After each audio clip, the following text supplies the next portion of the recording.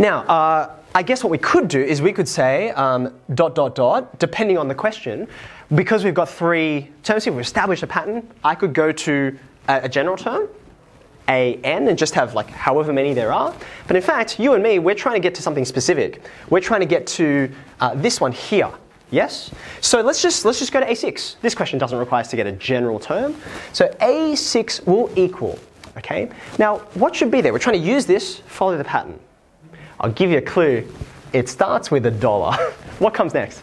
And then you put the brackets 1.04 and then put that to the power of 5. Nice. Okay, so just in case we're not following along here, right? There's the initial dollar, the very first dollar we put in there.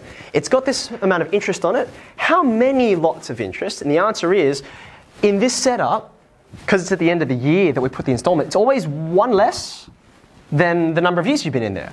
1 less than the number of years you've been in there. You following how I'm getting that from the pattern? So that's why this is 1 less than the 6. And then we get the same terms, just it goes down 1 index at a time. So here comes this guy here. That's the second installment. It was in there for the second longest amount of time. 3 terms establishes my pattern. So dot, dot, dot. What will be the last term? Always $1, right? Because that's always happening at the end of the year. Well done. Now at this point, I mean, it's a sufficiently short series that if you wanted, you could just go to your calculator and just chuck it all in, okay? But we don't need to do that. We can take this whole thing and we can pop it into a formula that will do all of that number crunching for us, right? This, in fact, is a GP, right? This is what we were searching for. I need the 3 characteristics to put this into the formula. What are the 3 things I'm searching for? Tell me what the terms are, and then we'll get what the values are. So firstly, I need an A, which is my first term, right? I need the next thing, which is R, which is a common ratio between it. And lastly, a number of terms, right? How long is this series? Okay. So now let's have a go at each one. First term. What would you like to call the first term? The initial. Now, instinctively, you'd say, oh, well, the first term is the first one here, but well, actually it's easier, we've seen this before, if we reverse the order, consider it from here, and then it gets bigger as you go to the left. So I'm going to call that guy A. Yeah? That enables me to say, from going from this end that way, my terms get bigger and bigger and bigger, because my ratio is 1.04, right? Okay, fantastic. And then lastly, how many terms are there in this thing? There's the 6, right? 5, 4, 3, 2, 1, and then 0. So therefore 6 in total. And I can take all those 3 pieces, A, R, and N, pop them into my sum of a GP formula. So A6 equals. Can we do it from memory? Do you need the reference sheet? What do you think? Okay, good. We start with A, which in this case is $1, right? And then up in the brackets here, there's a fraction. Do you remember? What's in here? It's 1 minus R to the power of n. So there's 2 different forms, right? There's 2 different forms.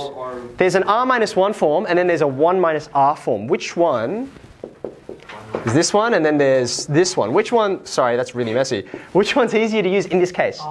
Yeah, it's going to be this one, yeah? Why is that? Yeah, I'm trying to avoid negatives. My R is bigger than 1, so I'll use this one. Okay. So therefore, I've got R, there it is, to the power of n, which in this case is 6. Sorry, I didn't leave myself enough space. There's R to the n. Take away 1, and then what's on the bottom? Let's just go, right? Yeah. 0.04 is what you'll get, but let's just write in the step. Question. Do you have a question? Yeah, no, yeah? Oh, yeah. Or you were going to yeah. Do we? Oh, sorry. Do we need to keep that $sign in there at all times? This guy here? Okay. Do we need to keep the $sign in there at all times? Short answer is no. You'll at the end of this say, this is currency, this is money. So you're going to conclude and say this is some number of dollars. I'm putting in there for one simple reason, which is when you come back to this working in some number of weeks or months' time, right?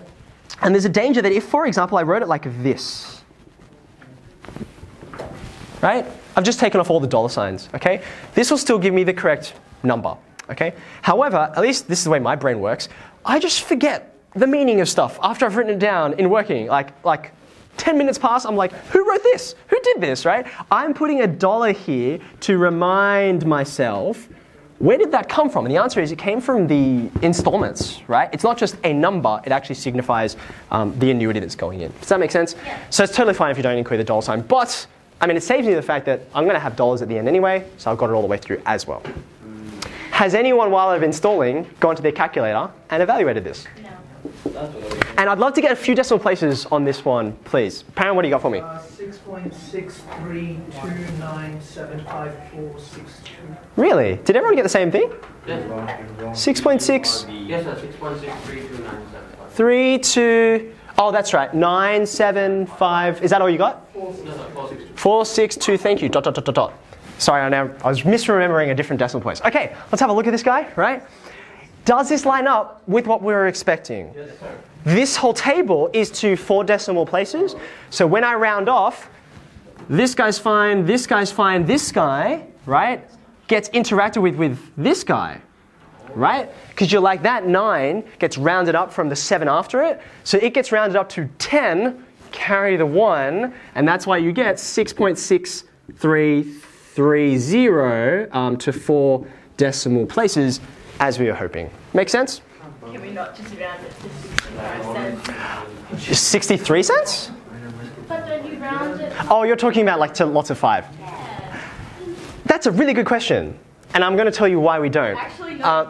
If it's like, okay. Do you see where this is going? Okay, so the question was, well, I don't know, this is a number of dollars, right? In fact, I sillily left off the dollar sign. This is a number of dollars. Why do we not do the same thing we do with all other currencies and just round off to 2 decimal places? What's up with the 4? Okay, well, I couldn't have asked for a better segue to this question here.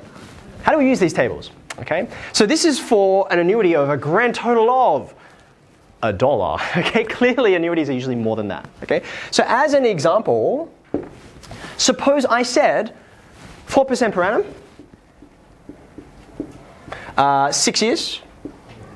But who puts in $1 every single year? We're going to have much larger sums. Let's say, for example, it was $7,000. Okay, that's actually quite reasonable for someone putting into their superannuation fund. Well, how do I use all the stuff that I just worked out? The whole point of a table is that we do not need to prove this every single time. Okay? If I've got $7,000, then each individual dollar is going to turn into $6.6330. So if you got 7,000 of them from the table, right, I would say total, well, actually I don't need to say total, I can say future value, that is what we're determining, right? Future value equals 7,000 of those. Does that make sense? Because each individual dollar is earning its interest and all that kind of thing. So now, hopefully, you're seeing why 6330, why we do not round that to 6.65. Can someone tell me? It would have quite a lot of money.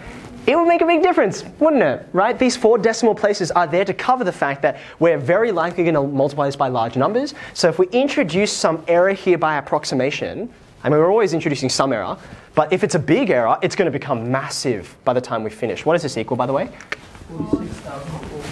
46,431. I'll take that, nearest $1. Unless we run Okay. Was it okay? There you go. Actually, it shouldn't surprise us that that's exactly right, because you got 4 decimal places here. The 4th one ends up being 0, so it's almost as though it's not a significant figure. And then you're multiplying by something with 3 decimal places, so that's why it all sort of comes out in the wash. Okay. So, future value tables. There you go. That's where they come from. How you use them, if they get handed to you, is just by taking whatever the total installment is and multiplying by the appropriate row and column. Okay. Let me just put 2 final notes before I let you go further into this document and just have a go at some exercises. Number 1, this is a future value table. What's the opposite of a future value? Present value. So there are also present value tables. Okay, so we'll show you them later. The second thing to be cautious of is this guy, and I put it in red so that we would highlight it right at the end. Installments happen when? End of year. End of year for this question, for this table.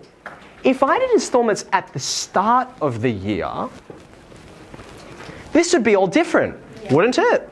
I'll just give you a quick example. Have a look right at the top left-hand corner. Just have a look at it for the sake of illustration. $1, 1%. What happens to that $1 at the end of 1 year? What does it say? It's down $2. No, hold on. Just the first row. $1, 1 year. Oh. You add 1 cent. Really? Look at it again. Nothing's changed. Why is that? And the answer is Because it happened at the end of the year. It didn't have any time to earn interest. If I change this to the start of the year, this table's all wrong. Or should I say, this is not the table for that. It should be 1.01. Now, it's not just a change. Have a look closely. Where is 1.01 on this table? And the answer is, it's not there. Look again, right? Because it's set up for a whole different method, or timing, I should say, of investment. Okay? So you must be careful. You must be cautious. Read this closely, and then interpret the table accordingly. Okay? The language. Yeah, language. So An exponentially larger amount if you put 7,000 in. that's an interesting question for you to answer. So for those of you who didn't get it right at the start, if you go to Canvas, head to Financial Mathematics 2, this document that we were mostly looking at is the future values table. Okay? Have a go, download it, and there's an exercise on the second page. I got it. I know how You to may. do it. Go. I know how to do it. Oh, shocking. I am. Do you have reading? Go for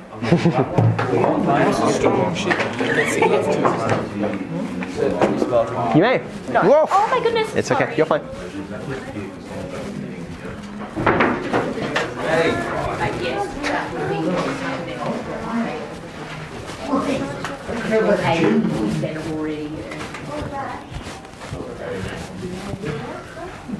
How did we get it?